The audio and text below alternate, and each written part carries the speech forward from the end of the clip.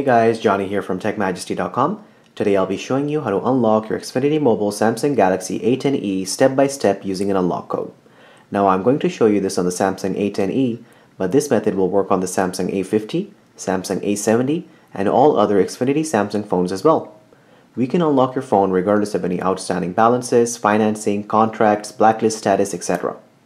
The unlock will not affect your warranty, it will increase the resale value of your phone, and you'll be able to use the phone with any GSM carrier of your choice. All you need in order to unlock the phone is an unlock code and a non-allowed SIM card, which is basically a SIM card that's not from your original carrier. So let's begin.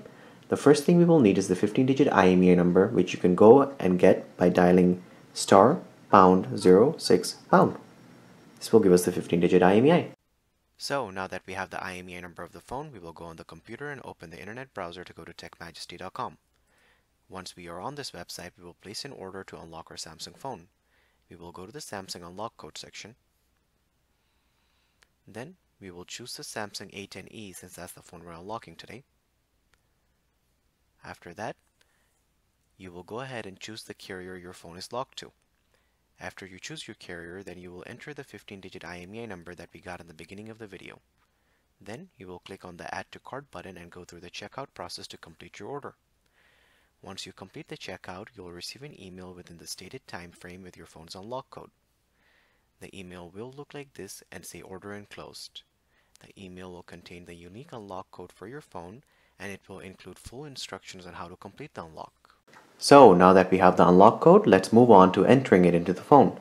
In order for the unlock prompt to come up, we will insert a non-allowed SIM card into the phone. So let me go ahead and remove the SIM card tray.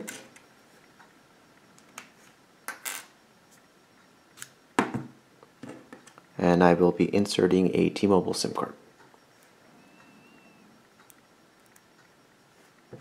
So as soon as I insert this SIM card tray back into the phone will ask for the network unlock code. And there you go. So this is where we will enter the unlock code that we received from TechMajesty.com. Alright, so now that I've entered it, I'll click on the unlock button.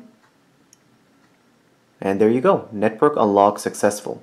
So that means this phone is now permanently factory unlocked. And as you can see, T-Mobile is listed at the top left-hand corner of the screen. So guys, it's as easy as that to unlock your phone and to start using it with any GSM carrier of your choice in the US or internationally. If you have any questions or comments, please leave them below and don't forget to subscribe if the video helped you. Thank you so much for watching.